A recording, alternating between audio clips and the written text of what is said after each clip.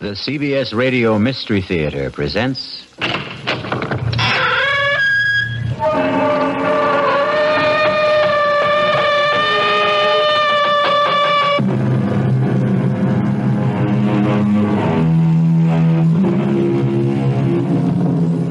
Come in. Welcome. I'm E.G. Marshall. Welcome to the sounds of suspense, to the fear you can hear. I have a story for you about a writer of books. We all know what it is to read a book. We all read, sometimes to learn, sometimes to pass the time, sometimes to experience a life unrelated to our own, and sometimes to surrender ourselves to the fantasies of a person we have never met and will never meet. But what is it to write a book? That's another thing altogether. But what difference does it make? All the difference in the world. Well, it's not as if it were real. It is real. Don't you see that? Well, I mean, it's not real life. It is real life. It's a life more real than yours or mine or any life that anyone will ever live. But how can you say that? It's just a book.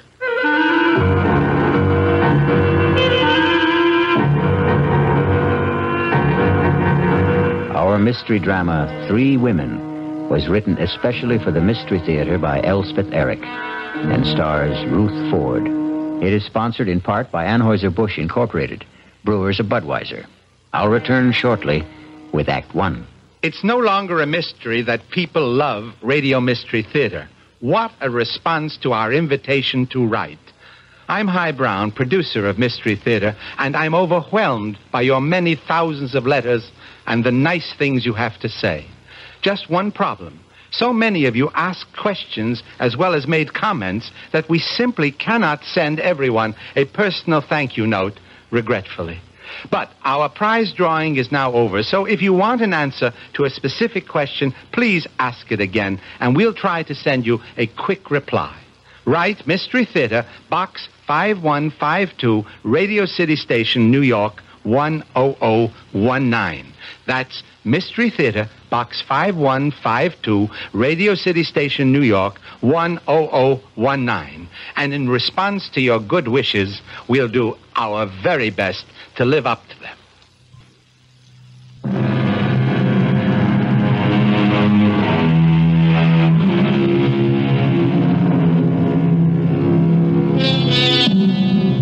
What is a book?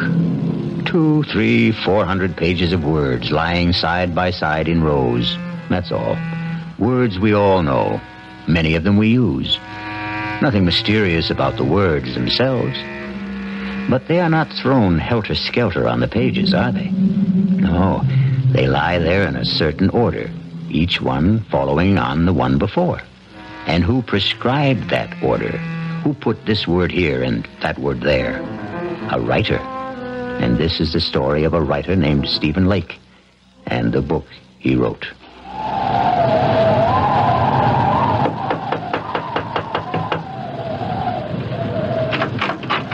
Yes? Does Mr. Lake live here? Yes? Is he home? Yeah, he's home. Could I see him? Well, he's working. Well, could you tell him, please, it's Mr. Higgins to see him? Higgins? I'm a publisher. Look, could I step inside? It's terribly cold out here. Yeah, I guess so. He really is working, isn't he? I mean, I hear him. His typewriter. You're a publisher, you say? Yes, that's right. If you just tell him... You can go on up. Up? Yeah, up that ladder. That's where he works, up there. Oh, thank you. You get to the top, just bang on the trap door. Well, yes, thank you. Bang hard so he'll hear you. Yes, all right. He heard you. Mr. Lake, I'm Albert Higgins. Albert Higgins. Not from... Yes, from Higgins and Hart. All right to come up the rest of the way? All right. Well, I should say. Can you make it? Can I help you? I think I can. Yes. Here we are. I can't believe it. Mr. Albert Higgins. Very same. This where you work? Yes, it's the only place I can get away. I live with my wife and my mother-in-law. That was my mother-in-law who let you in. Well, it's nice and secluded up here, anyway. May I take your coat, Mr. Higgins? Oh, thank you. No, actually, I think I'll keep it on. You're cold. Well, it's awfully cold outside. Well, I think it's even colder in here. I get where I don't notice it. You have a stove, I see. Yes, but sometimes I forget to put wood in. Just a second, I'll get it going again. That's a real old Franklin stove, isn't it? Genuine article. I haven't seen a Franklin stove in years. They're great, if you remember to keep them lighted. Please sit down, Mr. Higgins. All right. Well, now, I'd better explain what I'm doing here. I'd sure like to know. My secretary handed me your manuscript just as I was leaving the office for the weekend. We have a little ski lodge up here, my wife and I, right up the road from you, as a matter of fact. Yes, I think maybe I've seen it. Right off Route 7, about a mile north. Yes, that's it. Well, I was coming up by myself, and on the train I read your book. When I got to the lodge, I read it again. I like it a lot, except for one thing. What's that? You've made one grievous error, Mr. Lake. Or may I call you Stephen? Call me anything. What's the mistake? You've killed off the most attractive character in the book. You mean Clarissa? You can't do that, my boy. Why, 9/10 of the book's appeal is the charm of that girl. She's another Scarlett O'Hara. You can't spend 200 pages making us fall in love with this marvelous creature and then, poof, just like that, have her die on us, go out of our lives. You just can't do that. But I have to. Well, you don't have to at all, Stephen. You've written a marvelous book. I want to publish it. All I want from you is 10 new pages, the last 10. Write me 10 new pages at the end and let Clarissa live. I can't. Now, Stephen, that isn't asking much. It's everything. I can't do it. She has to die. She has to. Why does she have to die? Because if she doesn't die, I don't know what'll happen to me.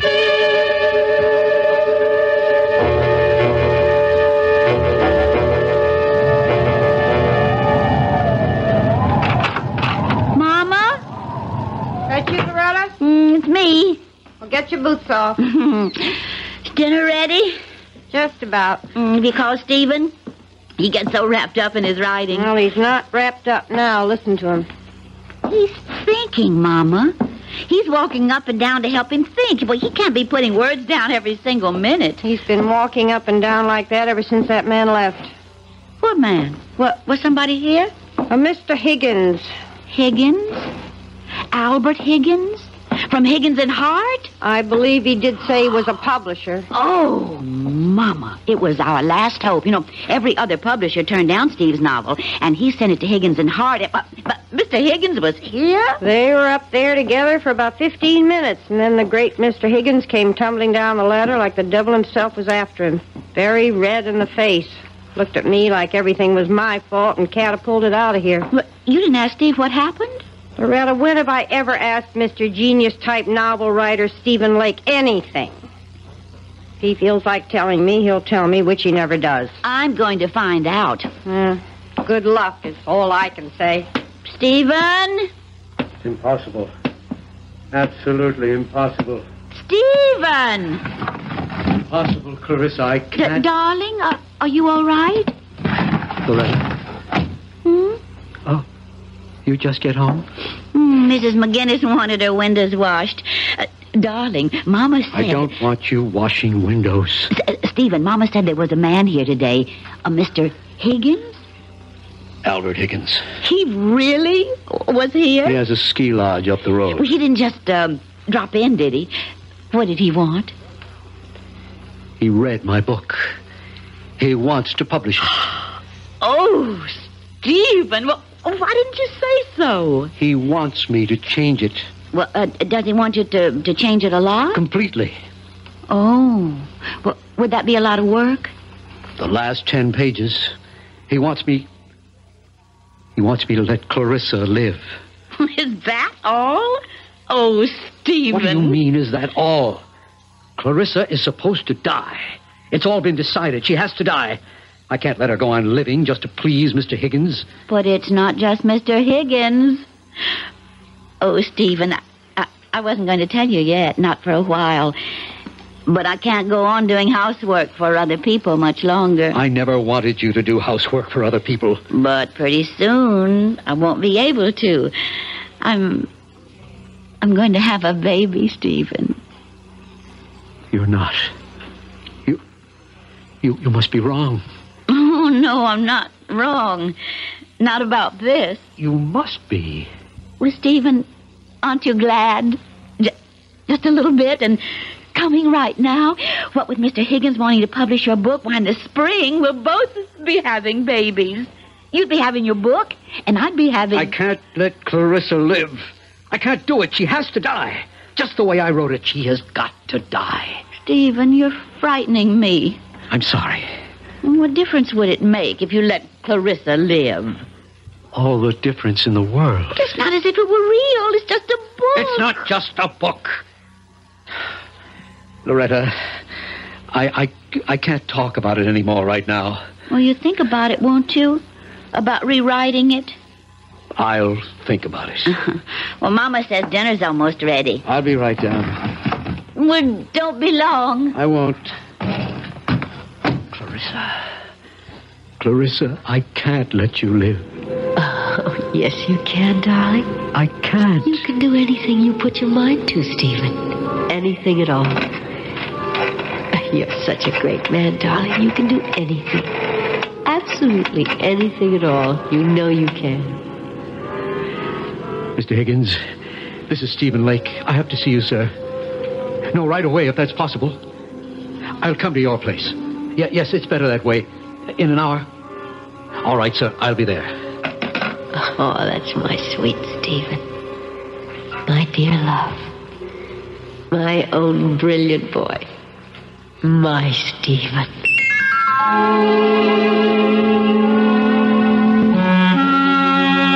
I'm glad you called me, Stephen. I must say I was a trifle perturbed at your outburst this afternoon.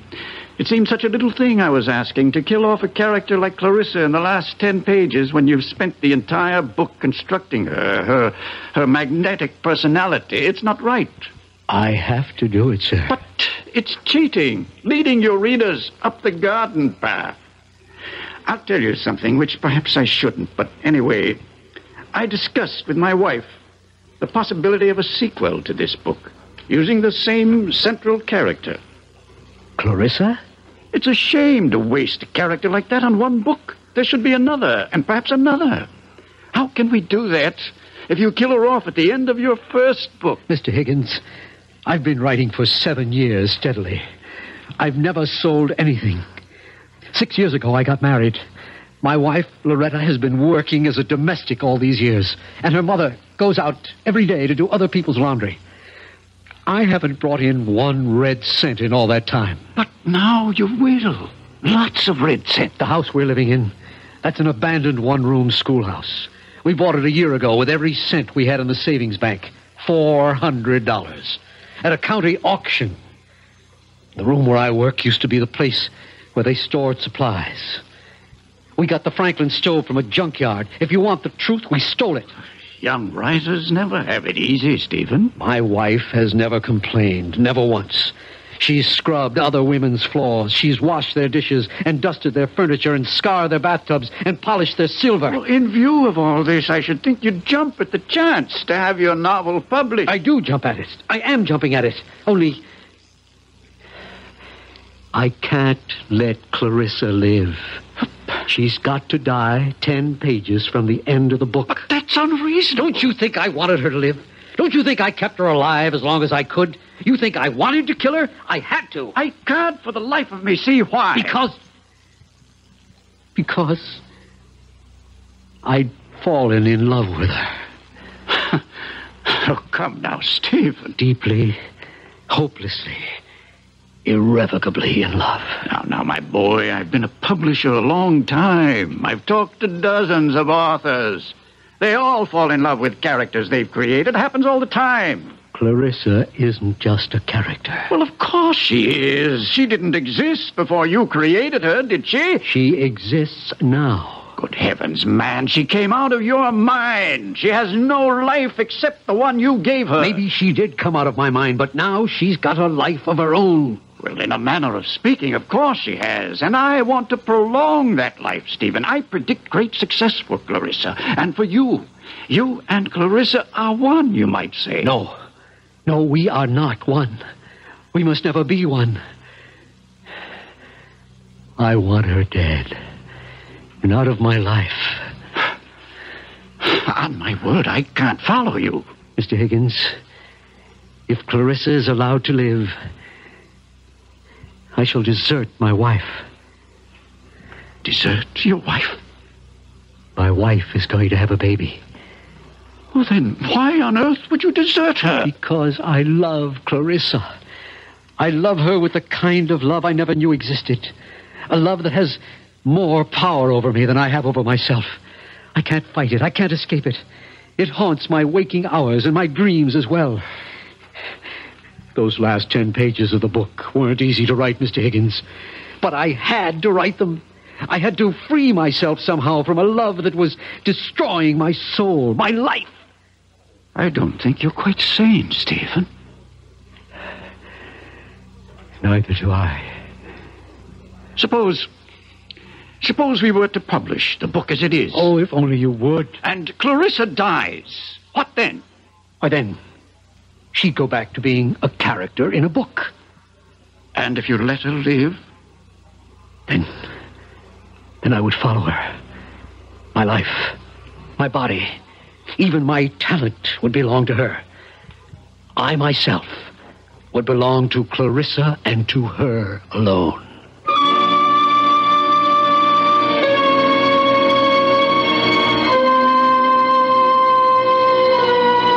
Everybody talks about love, but nobody does anything about it. Now here, for the first time, we have a man who wants to do something. He wants to kill the lady. It may not be the perfect solution, not one to be universally recommended. Still, it's something. We'll be back shortly with Act 2.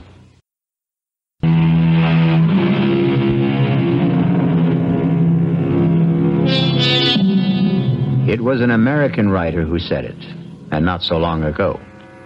Novelists, whatever else they may be, are also children, talking to children, in the dark. Listen with me now to the second act of Three Women. Stephen is talking to Clarissa, a character he created in one of his books, in the dark. Clarissa, I can't let you go on living. But I want to, Stephen. Of course you want to. We all want to. But I want to so badly, and it's your fault, Stephen. Why is it my fault? Because you gave me such a wonderful life in your book. I enjoy it so much. I can't bear the thought of giving it up. Neither can I. Neither can I. To have had a life like that and then to die 10 pages from the end of the book. I know. When the book is published, you'll be dead. I don't see why, Stephen. I really don't. Because till now it's just been you and me and this room and words on paper. But after the book is published... What will it be then? It'll be something that sells for $7.95. $1.50 in the paperback edition. My goodness, you're counting on a big sale, aren't you? Just hoping. But it won't have a big sale if you kill me off, sweetheart. It might. What was that? Who came in? Probably my mother-in-law. She gets home early to get dinner ready. Will she come up here? I don't think so. She hardly ever does. Oh, then let's talk some more about how much you love me. She is coming up here. Oh, bother. Well, we'll talk some more later. I am not going to let you kill me off, Stephen. It's too cruel. Just a minute. All right to come up? Of course, Mother. Give me your hand. What a place. How do you stand it? I like it. It's cold, too. Your fire's gone out. You been working? Oh, no, not much. Well, what have you been doing? Figuring something out? Well, trying to. Figuring out what to do with the last 10 pages of your novel? More or less. Stephen, it's not up to me to tell you what to do. Then don't. I don't know one book from another, but this book of yours, It's a novel, isn't it? It's a novel. About made-up people, right? Yes. So what's the difference? You can do what you want with made-up people. They can live as long as you're alive to write about them. True? Is that true? Yes, that's true. So, if Mr. Higgins says you should let this character, this Clarissa, go on living, what's the difference? Let the lady live. Who cares? Also, and I don't mean this as a reproach, we can use the money. Believe me, I know that. So, if a little lady is worth more alive than dead, I say let her live. Yeah. Not a lot of work. The way I understand it from Loretta, I mean, you don't have to write the whole book over. Just the last 10 pages. Well, what's that? You can knock that off in no time. Well, I better be getting on down and get dinner started. It'll be ready in about half an hour. I'll be down.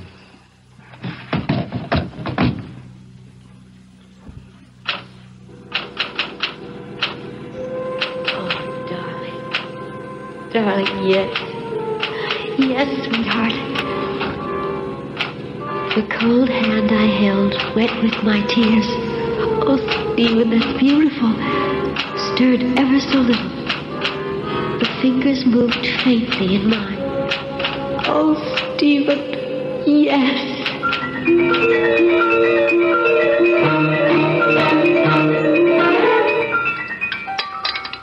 That was a very good dinner, Mother. How would you know? You hardly tasted it. Well, what I did taste was awfully good. Nobody's going to eat anymore. I'll clear. Well, let me help, dear. Oh, don't be silly, Mama, and I'll finish up. You go back to work if you want to. Well, all right. I guess I will. Poor Stephen. He looks awful. He hardly eats anything anymore. I had a talk with him today about changing a book. What did you say? I said, what's the difference? Character in a book can be alive or dead. Who cares? Stephen cares. Well, why should he? Oh, Mama. He's a writer. Writers care about these things. It has something to do with, artistic integrity. You think maybe somebody's putting things into Stephen's head? Artistic notions, things like that? Who would do that? Mr. Higgins wants him to change the book. I wasn't thinking of Mr. Higgins. I was thinking of some woman. What woman? I don't know what woman. I don't suppose I should say this, but lots of times I hear him talking up there. Oh, Mama. Steve talks to himself all the time when he's trying to work things out. This isn't talking to himself. This is talking to somebody. There's a big difference. And another thing, that mattress he has up there, it looks to me like there's two people been lying on it. Mama! All right. I told you I shouldn't say it. Now I'm sorry I did. He didn't seem very happy about the baby. I should have kept my mouth shut. Oh, that's all right. You finish up the dishes. I'm going up to talk to him. Don't say I said anything. Don't tell him we've been talking. I won't. Yeah, just a second. I'm not disturbing you, am I? Of course not. Well, I didn't hear the typewriters, so, Stephen, do you love me? What kind of a question is that? It's the kind of question wives are always asking, even if they never say the words. Yes. I love you. Are you glad we're going to have a child? Yes. Yes, I'm glad we're going to have a child. Well, ask a straight question and you get a straight answer. That's the way it should be. So, I'll ask you another one. Why don't you want to change the book? Rita, I just don't. Well, it's not a straight answer. I know it isn't. I just can't. Stephen, I'm going to ask you another straight question. Are you interested in some other woman? Interested? No. Because if you are, I'll go away. No, I don't want you to go away. I'll go away and have the baby someplace else. Oh. Till you get over this other woman, then I'll come back. Or if you don't get over her, I'll stay away. Oh, Loretta. Stephen, can you swear to me that there's no other woman in your life except me? Can you promise me that? Loretta, I swear to you, I promise you that I love you. That I love you, that I want you for my wife for always, for as long as we live. I guess I'll have to be satisfied with that. It's the truth. All right. I'll let you work now. Oh, I thought she'd never leave. Please, Clarissa, I don't feel like talking to you right now. Why didn't you tell her about me? How could I tell her about you? She wouldn't believe me. Nobody would. Darling, you know what I was thinking while Loretta was going on and on about herself and you and the baby she's going to have? I was thinking, why don't I have a baby? Oh, not in this book, of course, but later on in some other book. I'll have this perfectly gorgeous child who'll have my sweet disposition and your marvelous brains. How about that?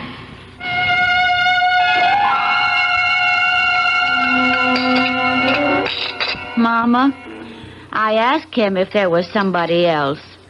Another woman. Oh, well. He said he loved me and wanted me for his wife for as long as we live. Well, I still hear him talking up there, and it certainly sounds to me like he's talking to somebody. Who do you suppose that is?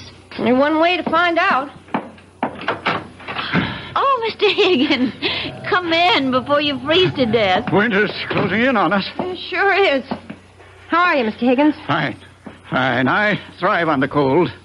Mrs. Lake, your husband's in, I hope. He's up there, working, I guess. Has he talked to you about, about Clarissa, keeping her alive? He just says he doesn't want to. All right to go up and see him? Oh, I'm sure it is. Good luck, Mr. Higgins. Thank you.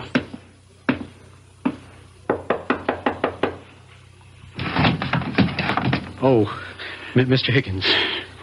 Okay to talk to you for a few minutes, Stephen? I guess so, sure. I thought I'd like to see how you're getting along. I'm not. You haven't done any work? None at all? Oh, a few pages. They're over there next to the typewriter. Okay to have a look? If you want to. Mr. Higgins, if you're here to talk to me about letting Clarissa live... I most certainly am. I'm not sure I can take it anymore. My mother-in-law is talking to me about it. My wife talks to me about it. Stephen, this is very good so far. And the hardest thing of all is Clarissa talks to me about it. Do you know what she wants now? She wants a baby. My baby.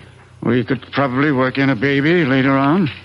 Mr. Higgins, if Clarissa has a baby, am I going to love it more than Loretta's baby?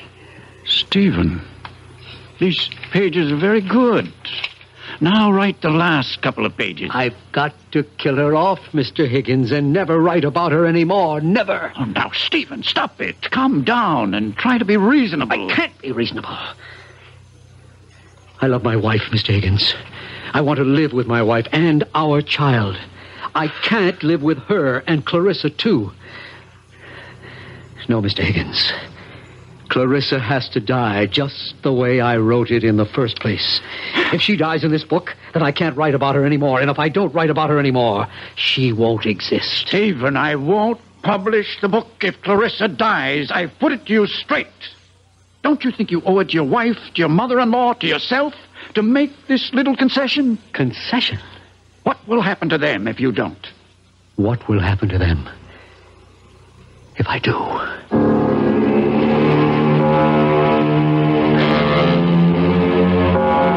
Money is the root of all evil, and killing is certainly evil. Yet, here we have a man who wants to kill and is letting himself be talked out of killing for money. It leaves us with the perplexing question, what is evil? Maybe we'll find out when we return shortly for Act 3. This is WBBM Chicago News Radio 78.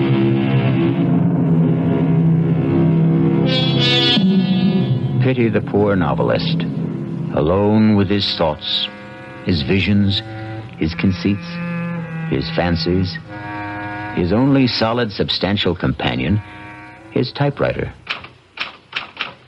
Stephen? What is it, Clarissa? Everybody wants me to live except you.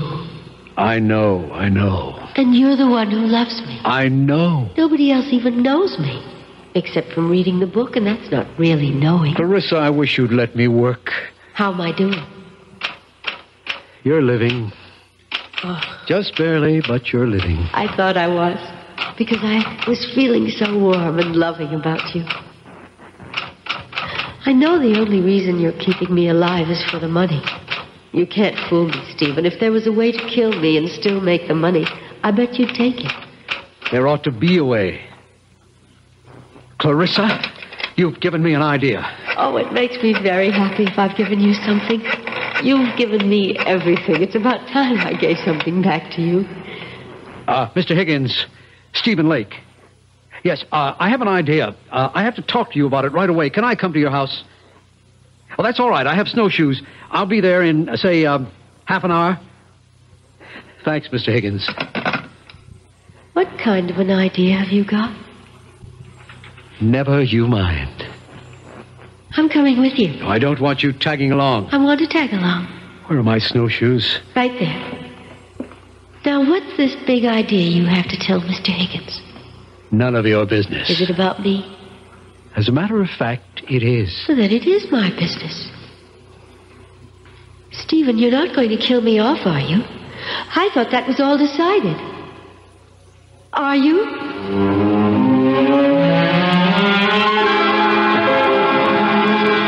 Now, my idea is this, Mr. Higgins. I'll finish up the book just the way you want it. Good. Clarissa stirs and comes to life. Whatever it was she was dying of, she only went into coma, etc., etc. I'll work it out. I'll give you the book in a couple of days, maybe by tomorrow. Good. Then, if you still like it... Oh, I like it. It's yours. Only, I want it in my contract that whatever money the book makes goes to my wife. I want her to get all the proceeds. But it's your book. Well, I just happened to write it, that's all. And writing it, I nearly ruined my wife's happiness and my own. I don't want any money for that. Stephen, it seems to me that you're simply feeling guilty about your feelings for Clarissa. I am. Guilty as hell. And about the other books, the ones after this one. You're not going to tell me you don't want any of that money either. I want somebody else to write those things, not me. You're joking. Mr. Higgins, I've got to get Clarissa out of my head. And the only way to do that is to put her into somebody else's head. Let somebody else keep her alive, not me. Well, I suppose we could find a ghostwriter, but at least let me have those last 10 pages with Clarissa alive. Mr. Higgins, you'll have them. Tonight.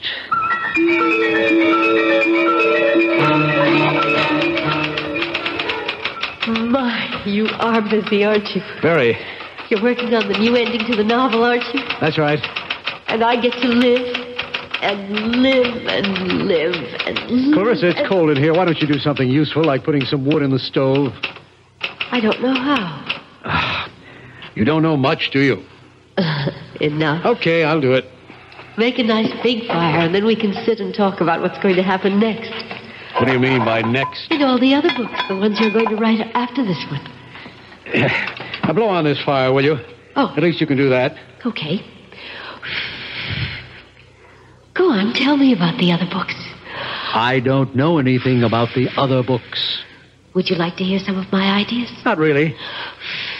Well, that's enough. You can stop blowing. It's caught fire. That feels good. I think the next novel ought to be in Venice. Clarissa, I have made a deal with Mr. Higgins. When I finish these 10 pages, thereby keeping you alive, I shall turn them over to him to replace the original 10. And then I shall write no more books. Well, no more books about you, anyway.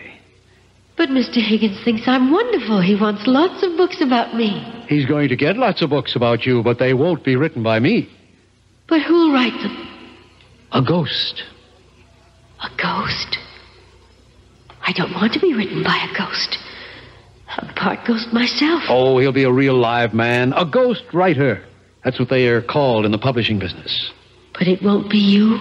Definitely not me. But it will be a real live man. Yes. And now, if you'll excuse me, I'd like to get back to work. I wonder, will he be as handsome as you? Handsomer, probably. I wonder, will he love me the way you do? For his sake, I hope not. I wonder, will I love him? Why should you love him? Why not? You never loved me. Oh, that's the way you wrote it. I couldn't love anyone. Except yourself. But he might write me differently, mightn't he? He shouldn't. He should follow the character exactly as I've set it down in the first book. But if he falls in love with me, he might want it changed so I could fall in love with him. It would be so much more convenient for everybody. Clarissa, you wouldn't. Wouldn't what? Fall in love with the ghostwriter. Would you? How should I know? Well, you wouldn't have his child. You wouldn't do that. I think I'll put another piece of wood on the fire. Or would you rather do it? Clarissa, would you have his child? There. Oh, look. That's a nice fire. Lovely. Answer me. Would you have his child?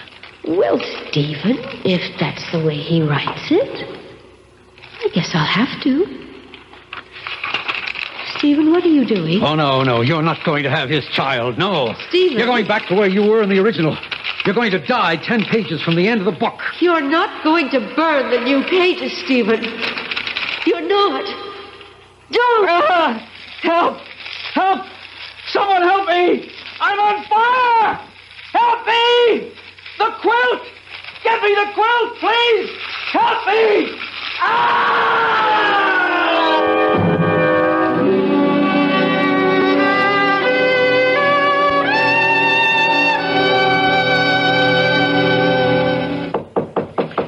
I'll get it, Mama.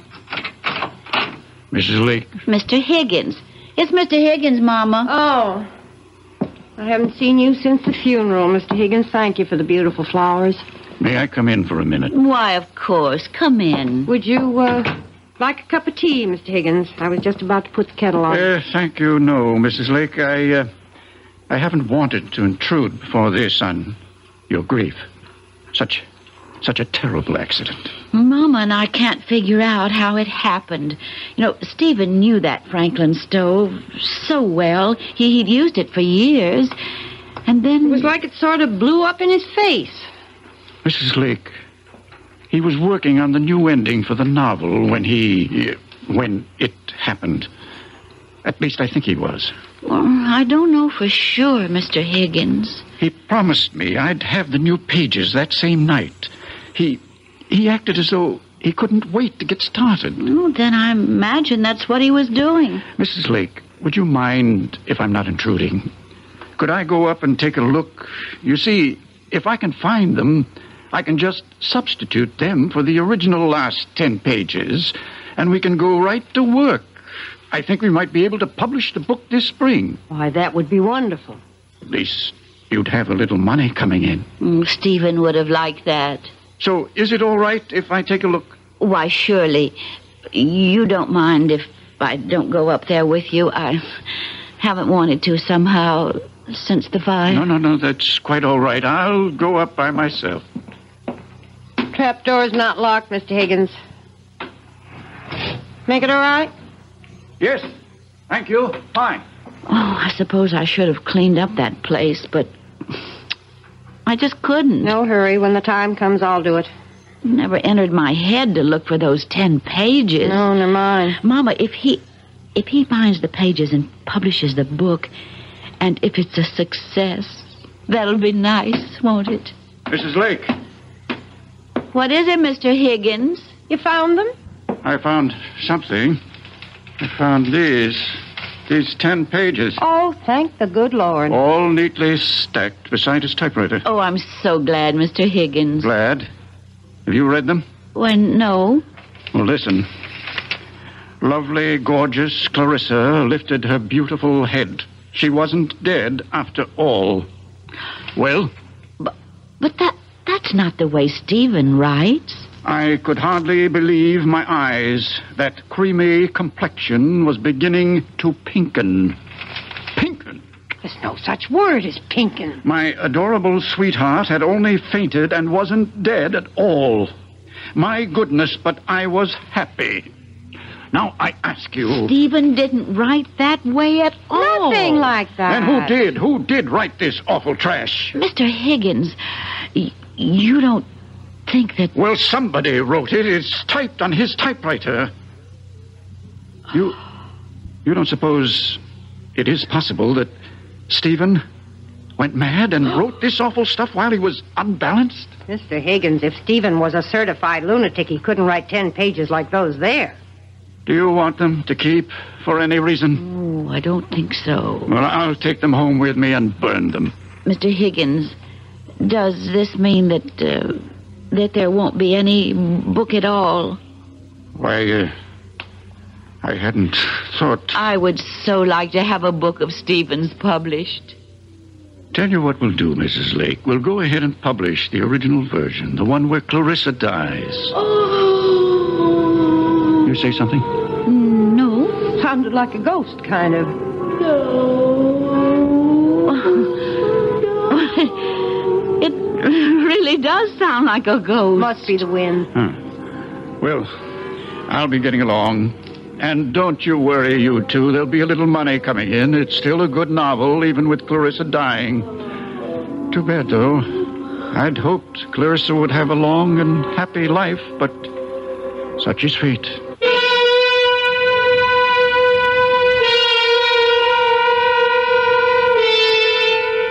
And the moral of the story is... What is the moral of the story? How's this?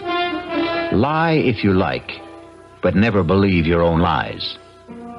Or, the man who fools himself is a fool indeed. Well, something like that. You figure it out. I'll be back shortly.